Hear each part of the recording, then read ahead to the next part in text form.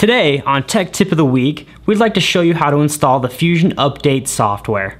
The first thing you want to do is go to the bottom left corner of your screen and bring up your Start menu.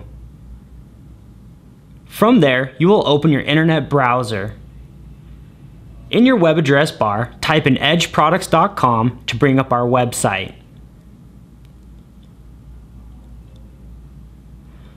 On the left side of the home page, under the Shop Online section, find the Fusion Software Download tab and select it.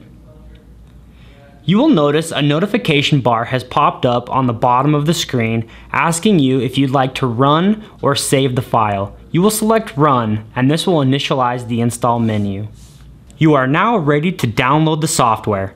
By selecting Install, the Fusion Setup Wizard will appear on your screen.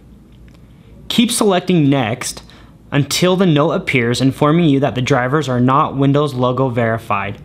You will then be informed to please install them anyways. By clicking OK, your install is complete.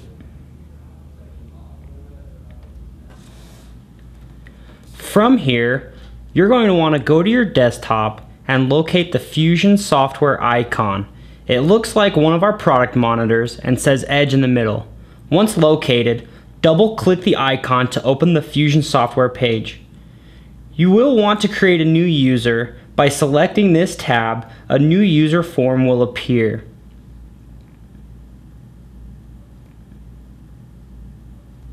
Please fill out the user form by providing the necessary information.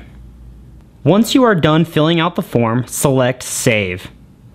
You will now need to access your email account and retrieve the password that was sent to you. If you would like to change your password later on, you will need to contact our technical support team at the number on the screen, and they can change it for you. After you have received your password, then return to the Fusion page. As you log in, you will use your email address as your username and the password that was given to you.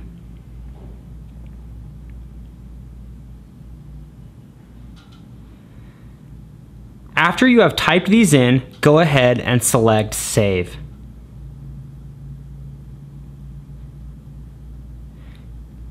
You are now ready to begin your product update by connecting your device to launch. Please note that I am using Windows 7 and Google Chrome. Your screen may be different depending on your configurations. We do not support Mac computers at this time.